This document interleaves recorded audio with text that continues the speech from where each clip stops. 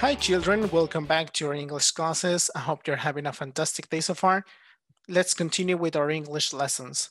Para esta lección, niños, vamos a hacer un repaso de los temas que vamos a ver el día miércoles en nuestra evaluación, que son dos. Una comprende la parte del vocabulario y otra es el Give Directions, que es el dar direcciones, tema el cual lo hemos tratado a través de la plataforma de Classroom con nuestros videos.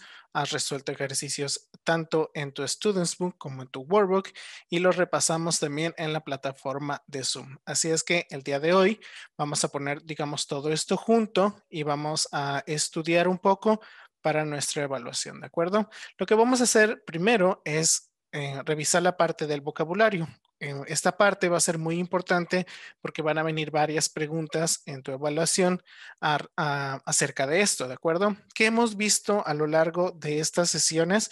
Bueno, hemos visto places in a town, que son los lugares en una ciudad, como por ejemplo the café, the shopping mall, the pharmacy, the airport, etcétera. ¿De acuerdo? Todos estos lugares que con los que nosotros hemos trabajado, los vamos a ver en unas imágenes y la actividad que tienes que realizar es hacer una especie de dictado, ¿ok? Para ello te voy a pedir que en tu libreta escribas la fecha del día de hoy y pongamos de título Dictation Time.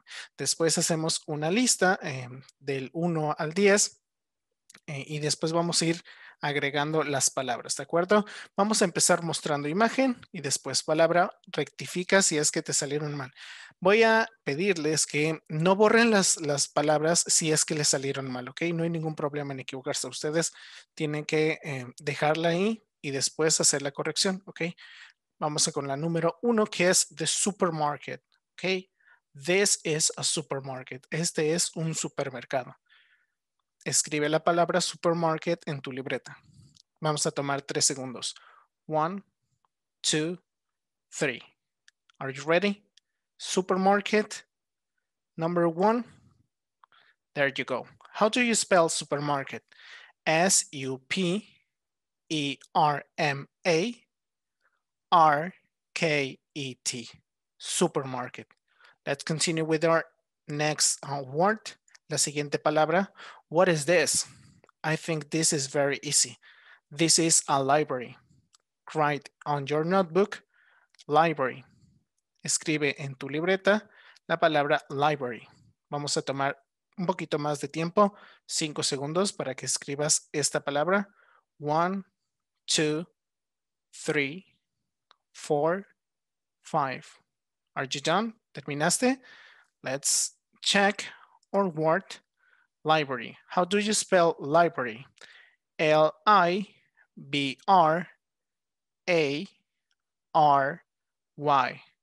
Ready? Let's go to the next one.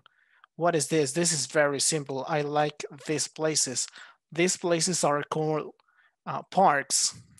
Parks. O en singular, park.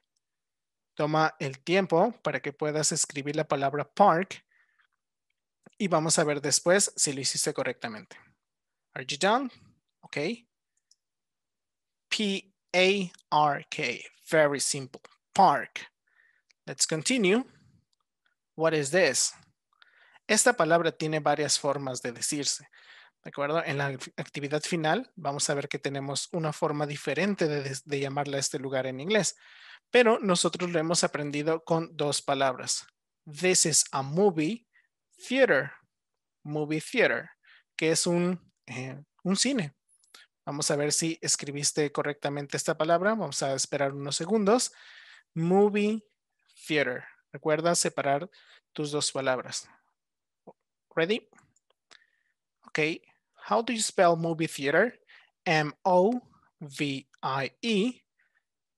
Separamos. T-H-E-A-T-E-R. Okay. Very good. Let's continue. What is this? This is complicated. This is a lot of happening. This is a shopping mall. Okay. What is this? En Spanish, un shopping mall es un centro comercial. Normalmente les he comentado en las clases de Zoom que la gente en Estados Unidos no les llama completo como shopping mall, sino solamente los llaman malls, ¿ok? Toma tu tiempo para que puedas escribir. Ponle pausa en este video si necesitas un poquito más y vamos a ver cómo se escribe shopping mall. S-H-O-P-P-I-N-G, separado está la palabra M-A-L-L, okay? M-A-L-L, mall. Ready? Let's continue. What is this? I think this is art or some representation of historical events. Alguna representación de algún evento histórico. Por ejemplo, el Coliseo Romano, que se nota ahí, es típico de un museum. Museum. ¿Qué es un museum en Spanish? Un museo. ¿Ok? Entonces, vamos a escribir la palabra museum en nuestra libreta. Ready? Let's check it. Vamos a revisarla. M-U-S-E-U-M. Very, very easy word to write. Es una palabra muy fácil de escribir. Museum. Museum. Incluso se asemeja mucho al español. The next one is very obvious. We have the name right there. Tenemos el nombre justo ahí. And what is this? This is a bank. Okay. How do you spell bank? B-A-N-K. Okay. Very easy. Bank. Incluso como la anterior museum se asemeja mucho al español. Okay. Solamente que en este caso debemos utilizar la letra K, no la letra C. Okay. This is a place where you can buy some pills or medicine. Este es un lugar donde puedes encontrar o puedes comprar algunas píldoras o medicina en general. How do you call this place in English? This is a pharmacy. Y si has estado pendiente en la plataforma de Zoom, sabes que también le podemos decir drugstore, ¿ok? ¿Qué es una drugstore o una pharmacy? Very simple. Una farmacia. P-H-A-R-M-A-C-Y. Let's continue with this place in a town. I think this is not very common, but well, it's a place that could be in some towns. Ese es un lugar que puede estar en algunas ciudades, ¿ok? Que no es muy común, but well, we have to add it. Te vamos a añadirlo, ¿de acuerdo? What is the name of this place in English? Vamos a anotarlo en tu libreta y cuando estés listo, vamos a revisarlo. Are you ready? Okay, let's check it. Castle, castle, C-A-S-T-L-E, castle. Muy, muy simple también. Todas estas palabras recuerda que las vamos a estar utilizando para nuestra evaluación, ¿de acuerdo? Así es que ve anotando muy bien, ve corrigiendo tus errores y vamos practicando con ellos. ¿De acuerdo? The next one, this is very simple. It is the same as in Spanish. Es lo mismo que el español. Only the pronunciation is different in English. Solamente la pronunciación es diferente en inglés. Okay, what is this place in a town? This is a hospital. Write it down, escríbelo en tu libreta y vamos a revisar cómo se escribe hospital. Very simple. Hospital, the same as in Spanish, lo mismo que en español. H-O-S-P-I-T-A-L. Very, very simple. Let's continue. Todavía tenemos algunas cuantas. This is an airport. What is an airport? Es un aeropuerto en español. Esta palabra, digamos que tiene en sí dos palabras. Air, que significa aire. Port, puerto. Si lo juntamos, forman un airport, un aeropuerto, ¿de acuerdo? The next one, bueno, aquí tenemos airport, A-I-R-P-O-R-T. Very, very simple. The next one, we have Iceland books. And we had a lot of books here. Okay, tenemos que esto es a library. How do you call library in Spanish? Oh, me equivoqué. This is not a library. ¿Recuerdan que nosotros habíamos dicho que library y bookstore eran lugares diferentes? Bueno, la bookstore es donde nosotros colocamos, donde nosotros compramos nuestros libros. Son unas librerías. Las bibliotecas son llamadas de manera diferente. Vamos a ver si más adelante nos encontramos con las bibliotecas. This is a bookstore. Y también tenemos dos palabras en una sola. Book, que significa libro, ya sabemos, muy fácil de escribir. Y después tenemos store, que es tienda, ¿de acuerdo? Let's continue. What is this? I think this is has a lot of variations, we could say. Tenemos muchas variaciones en esto. Por ejemplo, a train station, a bus station, que puede ser una estación de trenes o puede ser una estación de autobuses. En este caso la palabra es simple, perdón. Station. What is an station? Es una estación. S-T-A-T-I-O-N. Station. La siguiente es muy sencillo. Esa fue una de las palabras o de las últimas palabras que nosotros vimos de nuestro vocabulario, y este lugar lo podemos encontrar, por ejemplo, en Plaza Cristal, y es llamado arcade. What is an arcade en español? Es una sala de juegos, ¿ok? Es un lugar donde nosotros encontramos este tipo de maquinitas y donde podemos ir a pasar un buen rato. How do you spell arcade? Write it down, escríbelo, y ahora lo vamos a revisar. Are you ready? Arcade. This is an arcade. A-R-C-A-D-E. Very simple. Arcade. Arcade. Ok. Parece que esta palabra también la tenemos en español. El siguiente. This is, what is this? I'm not very sure. Is this a restaurant? Yes, I think this is a restaurant. Es muy sencillo porque se escribe también muy similar al español. Creo que este es un restaurante. Ok, tenemos una variación.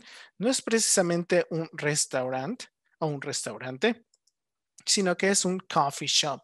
What is a coffee shop? Bueno, es un lugar donde, digamos, que se especializan en vender café, ¿de acuerdo? This is a coffee shop. C-O-F-F-E, separado S-H-O-P, coffee shop. Very simple.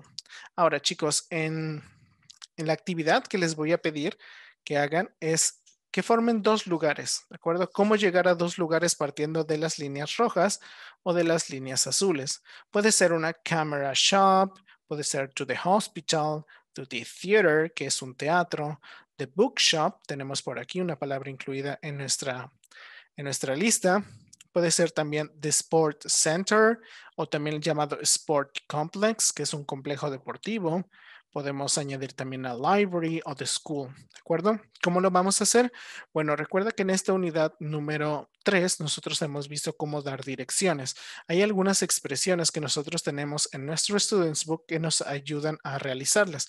Por ejemplo, go straight, turn right, or turn left. Take the first street, toma la primera calle, take the second street, etcétera, ¿de acuerdo?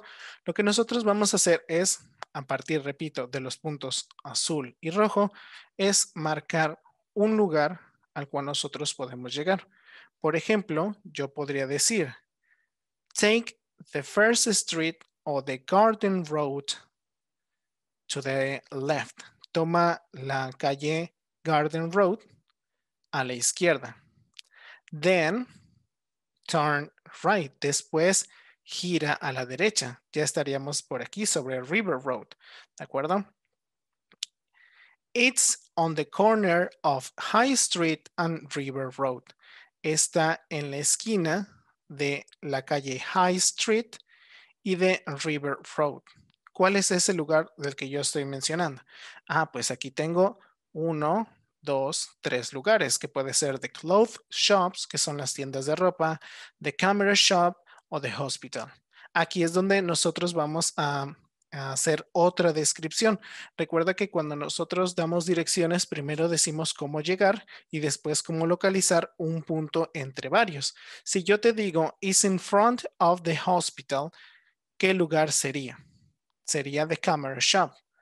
Aquí yo tengo ya mi descripción completa. Take the garden road to the left, then turn right, después gira a la derecha. It's on the corner of River Road and High Street. Es en la esquina de River Road y High Street. It's in front of the hospital. Está enfrente del hospital. What is this place? Is the camera shop. ¿De acuerdo? Así ustedes van a hacer 3 para practicar estas, digamos, instrucciones que nosotros debemos de dar para llegar a un lugar, ¿de acuerdo? La vamos a repasar esto a través de la plataforma de Classroom.